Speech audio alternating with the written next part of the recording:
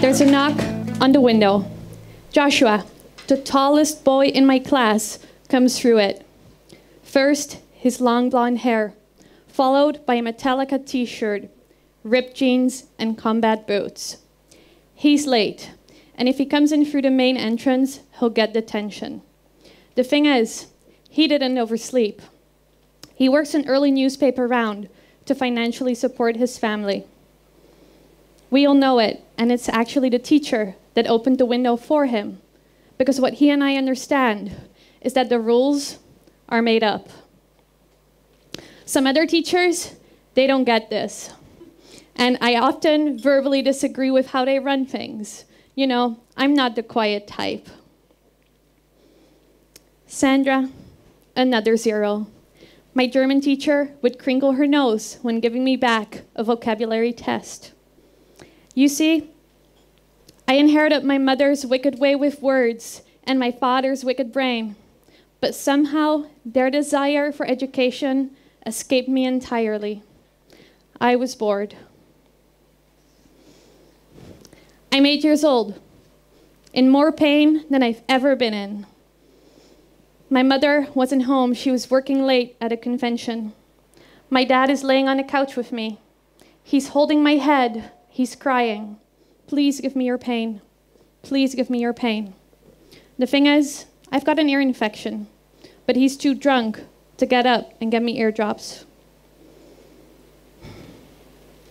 I'm 17 and in the final year of high school.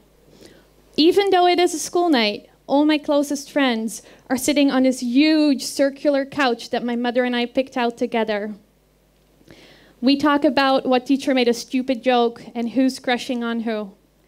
No one really wants to talk about what happened earlier that day. Earlier that day, I'm sitting in the second to last row in a nondescript classroom. You know, the row where the average troublemaker usually sits. The door opens, and the head of my department walks in. He looks straight at me, and I laugh a little bit guiltily, because what happened was I skipped some classes the week before. Now, he and we had this fantastic system. I would write a note, pretending it was my mom's, saying that I was sick. He would accept my note and pretended to believe me. He asked me to follow him into the hallway, and I think, uh-oh, I've been to the dentist one too many times this year. Instead, in the hallway, my mother is there. Your father passed away earlier this morning, she says.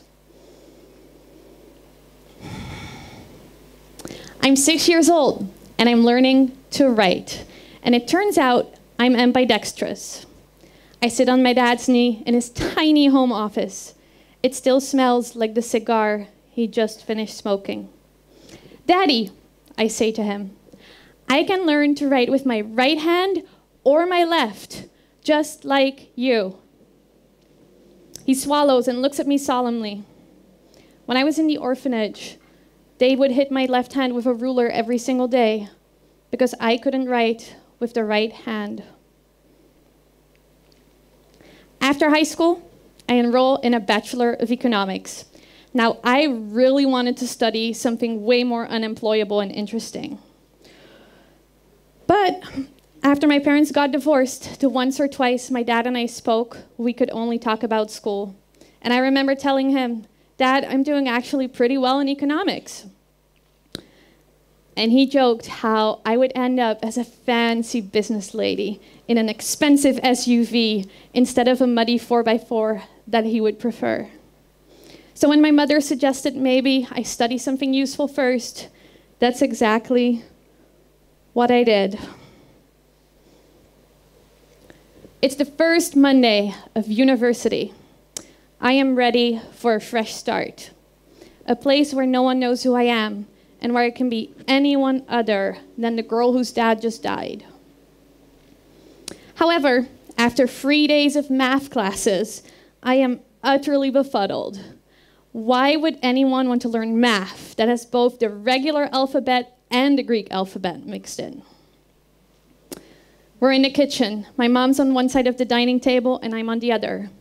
By then, I am so angry Tears are coming down my face and I'm screaming, I don't get it. This was supposed to be fun. It's just math. She takes a deep breath and snaps back at me. So quit. I don't want you living in my house if you're going to be like this. It's the second Monday of university. I'm in a small room with only 40 students, a small lady in the front. She's got this ramrod straight spine and short dark hair. There's gray in it and pain in her eyes. She's lecturing on the early beginnings of Judaism, and she carries the history of her people with her every single day. For the very first time in my life, I'm starting to think that maybe I'm not the smartest person in the room after all. It's the second month. No, we did that, didn't we? You know, there's this thing that students always need more of, and I'm sure you can guess it's money. So what happens is I end up working in the Amsterdam airport. And you know, if you've worked in hospitality, you know about this. We don't have clients or customers. No, we have guests. I'm not sure what kind of guests would leave their croissant crumbs all over your house and yell at you when your flight is delayed. It's more like feeding an army of angry 2-year-olds. And in this job, my female managers, they don't like me much. I don't know, young, pretty, smart-mouthed, not everyone's cup of tea. Clang! I'm in the back, slicing tomatoes. The cute dishwasher tells me about his weekend, and I'm relieved to be away from our guests. There's 3 managers huddled behind a computer. My favorite male manager speaks. We need to order Mountain Dew.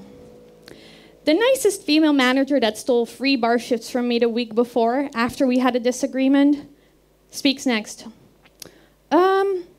Mountain Dew. Do you spell that with M-O-U or M-A-U? That's when I decide. I never want to work for someone who's dumber than me, ever again.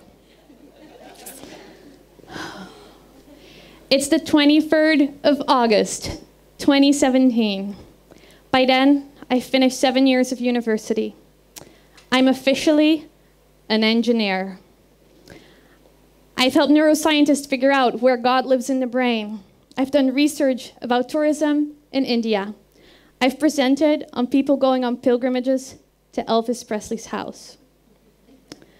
Surprisingly, I can't find a job. So what happens is that I enroll as an entrepreneur at the Chamber of Commerce. For the first time in my life, I feel like my dad and I have something in common after all. You see, when he was sober, he was working, building, selling, inventing, tinkering. And actually, by the time I was 9, our family home was paid off. And it's this thing where we share maybe a hunger to decide what we do with our time, a hunger to not have to listen to what anyone else wants for us, and a desire to get paid for the stuff our brain comes up with. I'm utterly clueless as to what I'm doing. And although my dad would have known nothing about online marketing, for the first time in my life, I miss him. And I want to tell him, Dad, even though I didn't end up writing with my left hand after that little speech of yours, maybe we're the same, you and I. It's the 27th of February, 2021. And in the past 3.5 years, I've signed clients and I've lost clients. I've left friends behind and I found a new family here. I've messed up more than I can count, but I've also done really well for myself. Most days, I still have no clue what I'm doing. But I do know this. No one else chose my life for me. Thank you.